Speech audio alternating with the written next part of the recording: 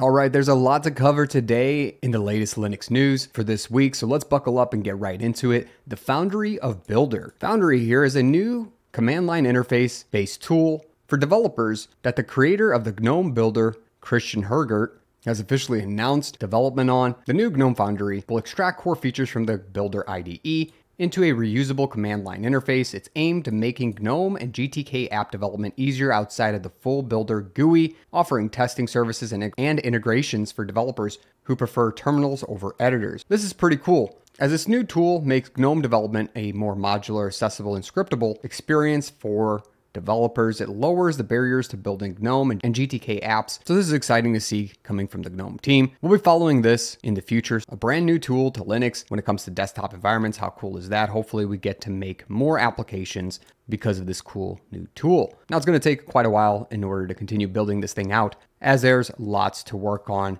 even said by the creator. Some exciting news for Wayback. As the first release has been made, Wayback 0.1 is a new X11 compatibility layer built on top of Wayland, aiming to let full X11 only desktop environments run atop Wayland without modification. This is a pretty cool compatibility layer. It's going to use X-Wayland and NWL roots under the hood. It's intended to be a drop-in replacement for the Xorg binary. While it's still an alpha, it's a wonderful tool to see getting new development, as this could be a crucial bridge for the transition between X11 and Wayland. Instead of patching legacy apps and maintaining Xorg long-term, Wayland now will allow distros with this compatibility layer to keep using their old X11 environments while benefiting from Wayland's modern features. So they're pleased to announce Wayland's first preview release, version 0.1, that was just released. Then they go into what Wayback is, as we've already discussed, and the current status. In the current status, there's no multi-monitor support at the moment. DPMS controlling is not yet supported. Many Xorg options are currently stubs, and some other things don't work, e.g. mouse locking. But there's been a lot of progress since the initial announcement, and there's going to continue to be a lot more. Exciting for Linux users as this crucial bridge keeps getting built. And the main focus here is actually distributions and their maintenance burden in trying to keep old workflows functional on their distributions as we all shift to Wayland. Very cool news, and congrats on this release to the Wayback team. Moving on to Systemd. Systemd has announced version 258 as it introduces a ton of new updates in its major pre-release that is actually dropping certain legacy support, modernizing core behavior, and expanding compatibilities across Linux systems. There's a ton to read through, so I'm just going to go and summarize this a little bit for you instead of having to read through the whole entire change spec. One thing is that Systemd has officially removed support for the C group version 1 and systemv init scripts, making a clear break from older system management practices. Also, the minimum level for systemd requires Linux kernel 5.4 and above. This is clearly a push for distros to modernize their kernel if they want to use systemd. There have been strict defaults for TTY, devices, TPM handling, and encrypted credentials. We're seeing better containerization and VM support. So this is for things like unprivileged container handling. There's also been tooling and user experience upgrades, including to journal CTL, system CTL, home CTL, and nspawn, which now all seem to have more features and a more improved API. Overall, this release, at least for systemd users, will modernize this Linux system architecture from their end, improve security default and resource isolation, strengthen support for containers, VMs, and security boot flows, and finally drop legacy support on a few things. It is interesting that they are focused on TPM integrated Linux systems with this latest release, clearly shaping the future of how Linux boots, runs, and manages its services. Now we're getting into a very interesting announcement. But before we do, make sure to subscribe below for more videos like this. You wouldn't want to miss one. YouTube can get finicky. Also, smash that like button on the way back up. Let's talk about a pretty interesting release for FreeBSD 15. The goal here is to extend the FreeBSD installer to offer a minimal KDE-based desktop experience as an install option. The initial concept is a low interaction installation process that, upon completion, brings the user directly to a KDE graphical screen. How awesome is that? That's an announcement for KDE desktop as part of the default installer for FreeBSD. This is especially nice for newcomers and Linux converts, or people transitioning over to FreeBSD. Historically, FreeBSD is a minimalist operating system with bare bones and text-based installers. Setting up a full desktop environment like KDE usually means a ton of manual post-installation steps, and is an interesting move from FreeBSD breaking its legacy. And this will also improve desktop accessibility. By offering KDE at install time, FreeBSD becomes a more viable option for everyday desktop users. KDE is a great desktop environment that I highly tout myself and use across Arch Linux and other distributions. And it is definitely an interesting signal, at least from what I think, FreeBSD trying to meet its users halfway. It's not just trying to cater to power users anymore and server administrators. It looks like this is a step towards broader adoption. Hopefully it will attract desktop users and developers with a lower barrier of entry, competing against Linux on the desktop with this wonderful desktop environment, KDE. Speaking on KDE, this week in Plasma, rounded bottom corners is the focus. Interestingly enough, the most notable new feature for Plasma 6.5, Breeze decorated windows now have their bottom corners rounded by Kwin automatically. This feature is on by default, but can be turned off if you preferred the older style. So subtle, but such a big change. As you can see, the bottom corners rounded now. You can of course turn this off, as it is the default now for KDE 6.5. Some users are going to throw a fit over this. There's a lot of people who don't like rounded corners. A lot of UI has gone down that road, and KDE honestly is just catching up. It's wild that that's the most notable thing that's come out of KDE this week with 6.5, but this is one of the most requested changes for aesthetic consistency by users. It gives them a more polished and cohesive windowing experience, but some other notable improvements include updates to resizable sidebars, smarter KRunner search results, and bug fixes for improved accessibility, HDR support, and app stability. KDE is a top-tier desktop environment for Linux and others, so I love seeing how they continue to develop things and polish up the user experience and user interface. Now I want to move on to graphics cards, as we're seeing updates to drivers and more information available from both AMD and NVIDIA this week. First off, a patch by AMD called the Analog Connector Support in DC. This new patch series by Timur adds analog connector, aka VGA and DVI,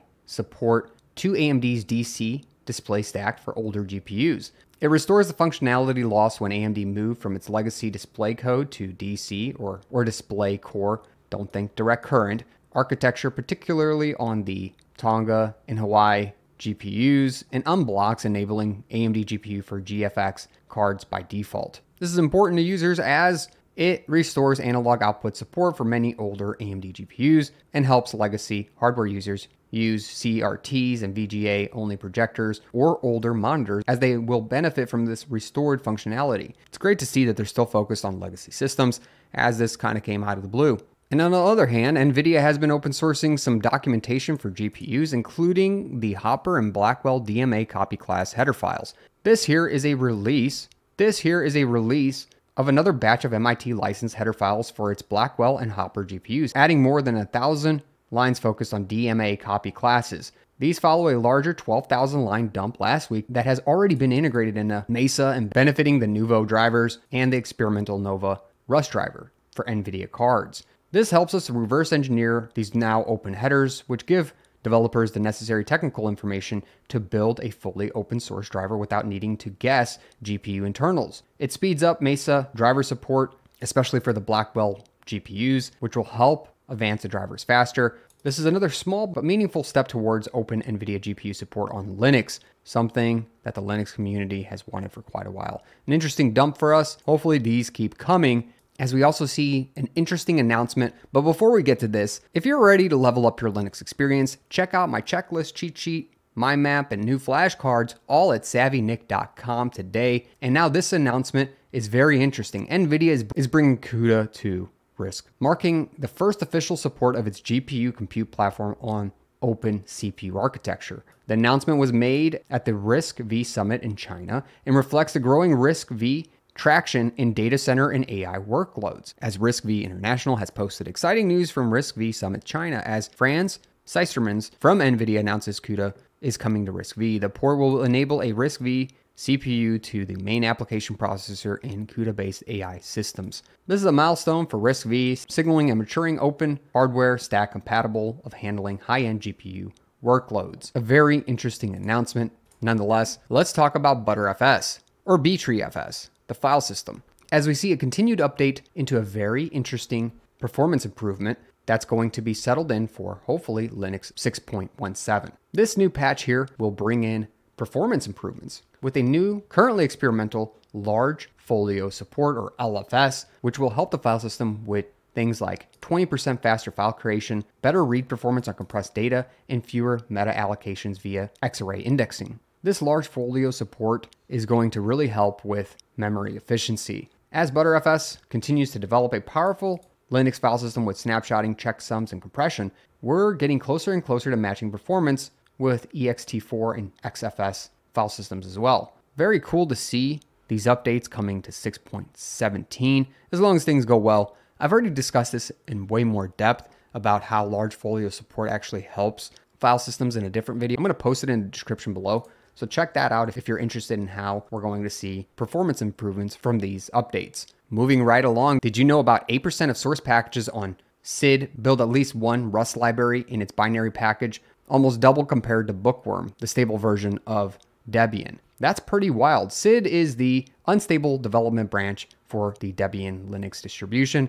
It's where all the new packages and updates first land before migrating and testing, and eventually becoming stable and part of the stable release cycle. It's rolling release, and it's wild to see over 3,000 source packages shipping with Rust source code in librust-dev, 150 source packages shipping with compiled Rust binaries and libraries, as it is a big deal for Linux users. It shows an ecosystem shift towards Rust. Rust is being adopted all over the place, replacing C and C++ in parts of the Linux ecosystem due to its memory, safety, and modern tooling. Rust is entering all sorts of critical system software, including systemd, GNOME, and even the Linux kernel. This adoption, even in Debian SID, shows that Rust has matured from a niche language into part of Linux software development. We'll see how things continue on, but I thought this was an interesting announcement. Speaking about announcements for Debian, Trixie release planning. Yes, we finally are getting some information on when Trixie, the next stable Debian release. We are planning to release Trixie on August 9th. There will be release parties. See if you want to join or organize one.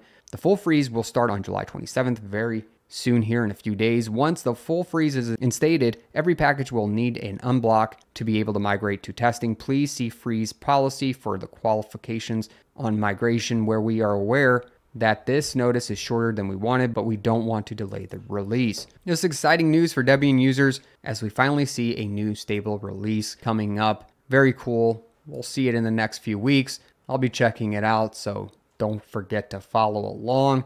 And now let's get into some oddities. As Chromium has adopted the Wayland Support Color Management Protocol, this will add support for the Color Management version 1, enabling rendering of HDR surfaces in the Chromium browser. So this is coming out after probably a couple months of being available. Chromium has finally ported in that management protocol from Wayland in order to give us support for HDR on the most popular browser. It's cool to see this, and it'll be interesting to test. We're also seeing a breaking up of Intel. Intel has lost quite a few engineers at this point with layoffs. I go into much more depth about all this, including a massive announcement for a particular Linux distribution in a previous video that I'm going to link in the description below. But not only are they losing engineers like Jithu Joseph here, who will soon be leaving Intel, we've seen many announcements from others as they're moving on from Intel, but this is also creating orphaned projects, including the Slim Bootloader SBL firmware that, according to this engineer, to the best of my knowledge, there is no one familiar enough with SBL who can take over his role. And with the restructuring at Intel happening, we're seeing a lot of effect on Linux, with certain drivers being orphaned, development being stopped, and even distributions coming to a halt. That's right, all good things come to an end, shutting down Clear Linux OS. This was announced almost a week ago at this point, and I have a video that goes into depth on what all transpired here. But an announcement from the Clear Linux OS team, Arjun here, made a post that says, after many years of support Clear Linux OS, effective immediately, Intel will no longer provide security updates, patches, and maintenance for the operating system, which was a blow to a lot of its users. They could have at least tried to wean people off the distribution, but they ended things abruptly here. We'll see how this transpires over the long term and what actually is going to happen with Intel in Linux. Regardless, they're not doing well. Finally, in the last bit of interesting news from Linux, Arch Linux had a security breach with particular binaries and source packages having contained malware in the Arch user repositories. On the 16th of July, around 8 p.m., a malicious AUR package was uploaded to the AUR. 2 other malicious packages were uploaded by the same user a few hours later. These packages were installing a script coming from the same GitHub repo that was identified as a remote access Trojan. These are the 3 affected: LibreWolf Fix Bin, Firefox Patch Bin, and Zen Browser Patched Bin. This was very interesting as these 3 malicious AUR packages were uploaded and put users of the AUR at risk. I'd call this a bit of a wake-up call for Linux users and maintainers to audit and use sandboxing practices in order to use packages that blindly trust random users, as contribution to the AUR can be made by anyone, and a lot of users have to use it in order to get proprietary or the latest and greatest packages. While this doesn't happen often, it is something that we need to make sure we stay on top of. I talk about many ways to protect yourself when using these types of packages from users in my other video. Again, a link in the description below to check that out, as there's a lot to cover there and I can't get into it in this particular video. But I am super excited that you made it to the end of the video. You're a true fan. Don't forget to subscribe below and smash that like button on the way back up so other people get this news. Catch me in a great community on Discord, and I'll catch you in another video. Thanks for watching.